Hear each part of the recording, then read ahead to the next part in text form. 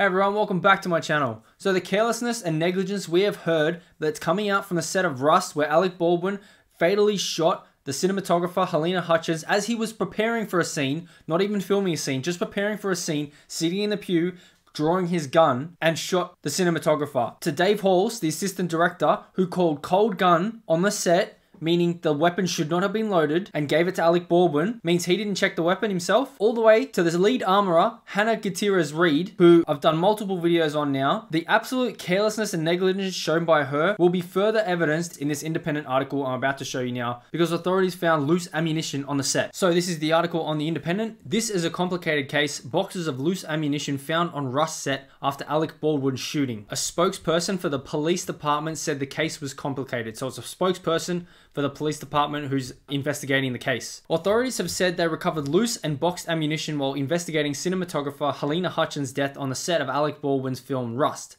According to an inventory of seized items that was made public on Monday the 25th of October, these included 2 boxes of ammo, loose ammo and boxes, and a fanny pack with ammo. Officers also found 3 revolvers and loose casings. So you've got 2 boxes of ammo, then you've got loose ammo sitting around and some boxes. And then you've also got a fanny pack with ammo. So you've got a bunch of different places where there's loose and boxed up ammo and it's just lying around on the set. And that's up to lead armorer Hannah Gutierrez-Reed, who in multiple videos I've done before has had a bunch of issues. In her first movie with Nicolas Cage, she said she wasn't prepared for it, and then she said it went okay. And then there was also, she handed a gun to an 11-year-old girl on the set, and there was some safety concerns there from people on the crew on the set there. And then there's also clips that I showed of her in previous videos. So this is definitely up to her. And she's supposed to be in charge of safety of these weapons on the set. And she's leaving boxes of ammo and loose ammo around, and 3 revolvers and loose casings. So investigating officers did not specify what kind of ammunition was recovered from the Bonanza Creek Ranch in Santa Fe, or whether it included live bullets, blank cartridges, or dummies. So they didn't say, they haven't let us know if it's live ammunition or blanks or dummy cartridges. So we've still yet to find that out. Even as more details around the tragedy emerge, it's still unclear what kind of projectile was fired in the incident that occurred on the 21st of October when Baldwin accidentally misfired a prop gun. It was a functioning gun, let's just call it what it is, that fatally wounded Hutchins. The 42-year-old director of photography was rushed to the University of New Mexico Hospital in Albuquerque, where she was pronounced dead. And I said in a previous video that the crew was made to travel to Albuquerque from the set each day because they wouldn't put them up in a hotel closer to the set. So that's a 50-mile trip. Having them that far away from the hospital could have been detrimental as well. So in an interview with the New York Times, an LA-based professional armorer said that the fact the loose ammunition and casings were found on set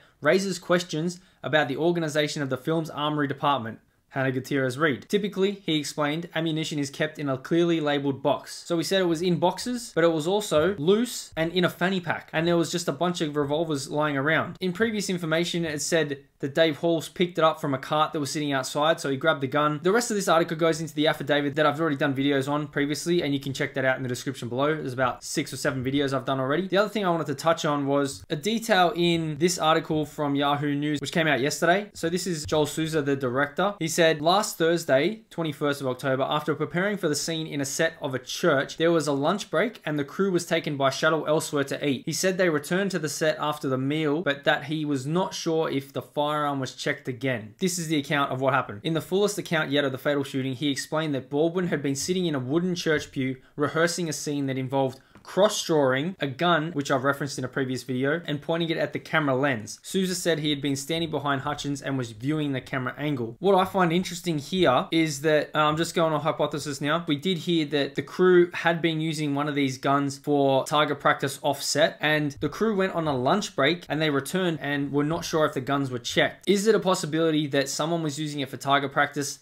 had the gun still loaded, and left it on the cart where Dave Halls picked it up from? I believe it's a possibility. And authorities found boxes of ammo lying around, loose ammo lying around, and loose casings lying around. So as details continue to come out, I will continue to update this story. So what the evidence has shown that I've pieced together multiple videos now, and this latest evidence in this video has shown the absolute carelessness and negligence from a lot of parties on the set, from the armorer to the assistant director to Alec Baldwin himself, who fired the shot that led to this death of the cinematographer Halyna Hutchins. So let me know what you guys think in the comments below. Be sure to smash the like button, subscribe to the channel if you haven't already, share this one out, and I'll see you in the next one.